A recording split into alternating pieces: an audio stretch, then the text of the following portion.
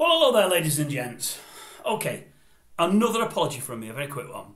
Before you see this video, before you see this ugly mush of mine, you'll see a thumbnail. I now know what one is. I've put it in an earlier video.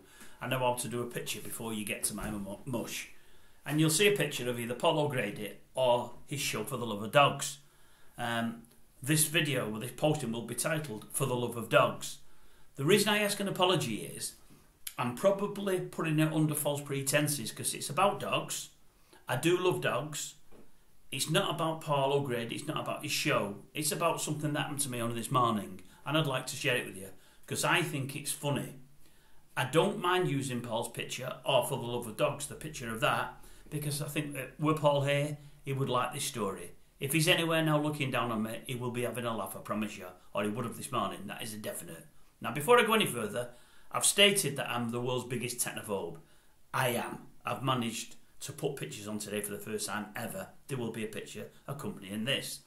I've told you that I'm a right Ron Dicko. I'm as thick as they come. I really am. I've told you that my memory's not where it should be. I blame my age, but it's not been great for 10 years, my memory.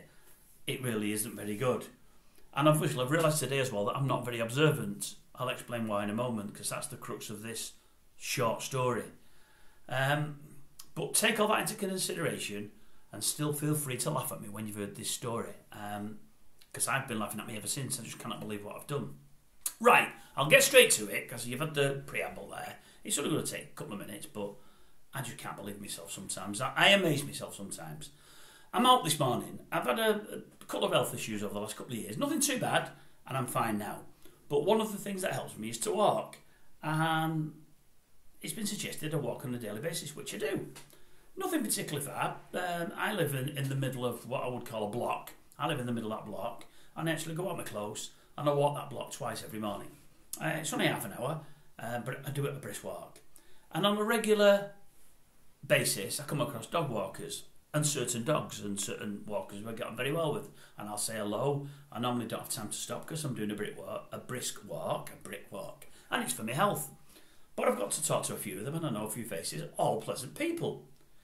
Walked past a guy today who I probably see once, maybe twice a week on any given week, but sometimes not for 3 weeks. But overall, I would imagine over the last couple of years, I'd probably see him about 4 to 6 times per month over the last couple of years.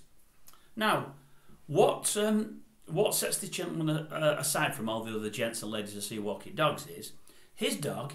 I think it's a pug. I think he's got a pug. And his back legs must have gone. It must be really bad. And it's in one of those like, almost like not a wheelchair, you know, something with wheels on the back. So its legs obviously sort of still work, but not well. And it's got a couple of wheels behind it, and it walks with its front 2 legs, and that gives enough traction to walk properly with it. But obviously it's very slow, but there's a couple of wheels propelling its backside. Anyway, there's been times I've seen him with this dog, and there's the odd time that I've seen him without the I'd say contraption, because I can't think of a better word, please bear with me. And the times I see without the contraption, I think to myself, well, it must be better today. Well, that's really nice, that's really good. So I'm thinking it must have something like bad rheumatism or something like that, or arthritis. And maybe some days it's better than others. And when I see it without this contraption, I feel pleased. I think, well, that's great. At least the dog has some good days rather than all bad days. Not that there'd be bad days. It looks a really nice owner, this fella, and a nice bloke. I like something about him I like. I don't know what it is, but I like it. Very pleasant and whatever else. Anyway, walks past him today on my first lap. I always do 2 laps. I don't always see him on both laps because I might have started before him and he's gone in. He might have started as I'm about to go in. So I walked past him today and I noticed the dog's back there with the old contraption and he's walking slowly, and I say hello to him. Nothing more. Carries on walking. Coming back round, I'm coming back round. All of a sudden I see him again. But the dog isn't in the contraption. And I think to myself, that's strange. It was in it only half an hour ago, 20 minutes ago.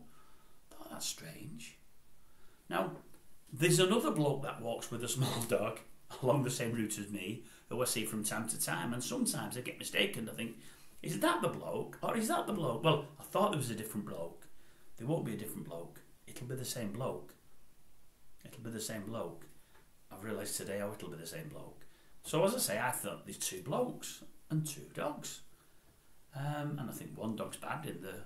Oh no, I think there's one dog and two blokes, and I think the other bloke has the same kind of dog. Anyway, he walks past me the first time, and he says hello, and the dog's in the contraption. I comes back around 20 minutes later. Same dog.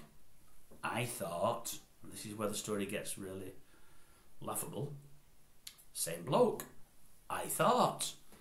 But I thought, well, is it the same bloke or is that the different bloke? I thought, I don't want to say anything to him in case I'm wrong, but I can't understand how 20 minutes ago it's got these wheels following it and 20 minutes later it's not.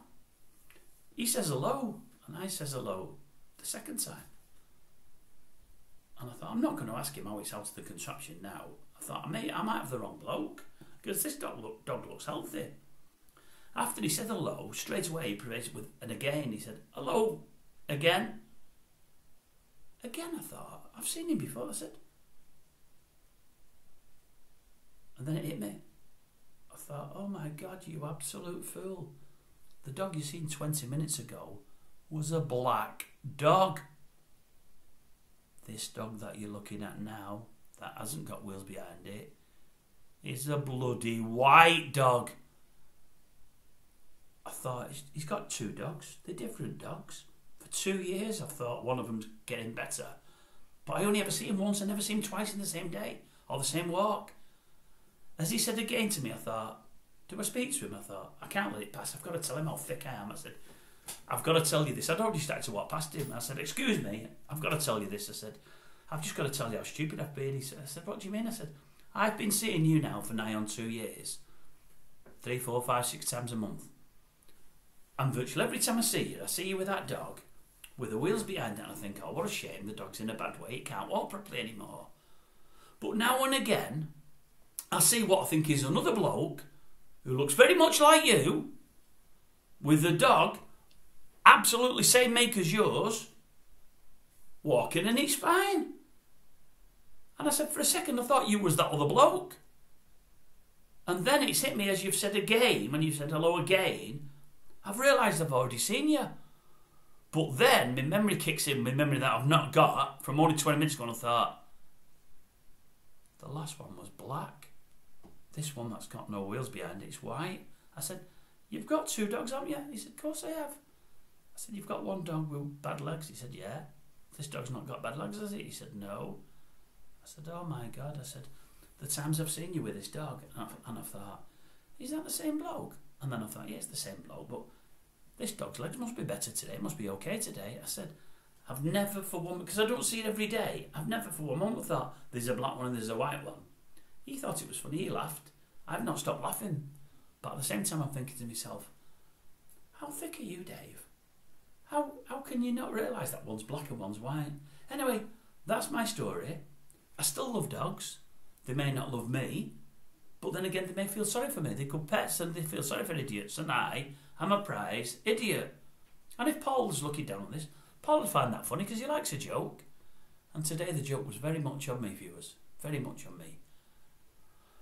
What a fool. I amaze myself sometimes, I really do. I amaze myself sometimes. But it gives me something to think about, and now it's given me something to talk about. Hope you've enjoyed it. Hope at least one of you feels sorry for me. I deserve it.